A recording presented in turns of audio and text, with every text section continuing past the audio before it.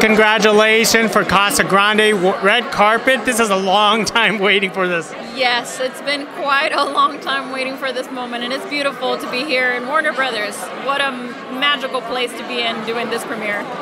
Now tell us about how you were brought on board to this project. Well, I did an audition, and I got casted straight from my audition, so it was quite a beautiful experience. I remember my manager came home to give me the news. It was something that I've been waiting for a long time. Now, this series, I actually binged it, and it was like so fascinating. It was like, because it's two different worlds. It was telling the Latino stories from a farm worker's perspective, and then there's like rich white people. Yeah, basically, that's a way of describing the series, basically. So why is like Latino stories so important to tell, especially now today?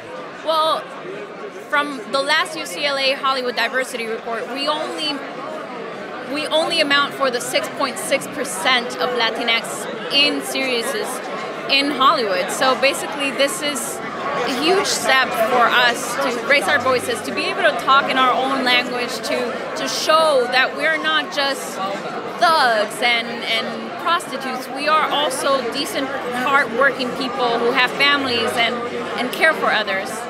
I know, I love the family aspect to this series because it really shows what real people is like. Yeah, and that's basically who we are as Latinos.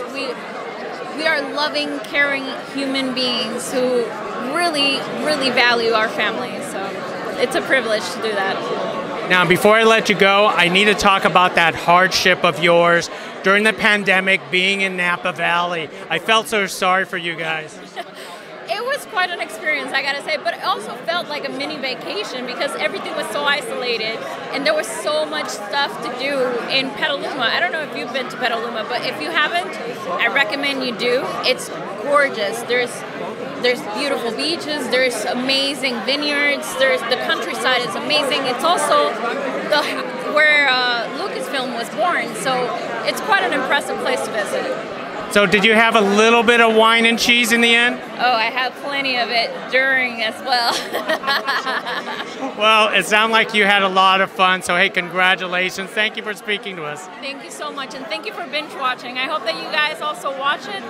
Second season, you'll see a lot more of Patta. I know, that cliffhanger, I don't know what to think. Oh my God. Thank you. Thank you for watching. Thank you I very really much. appreciate Thank it. you.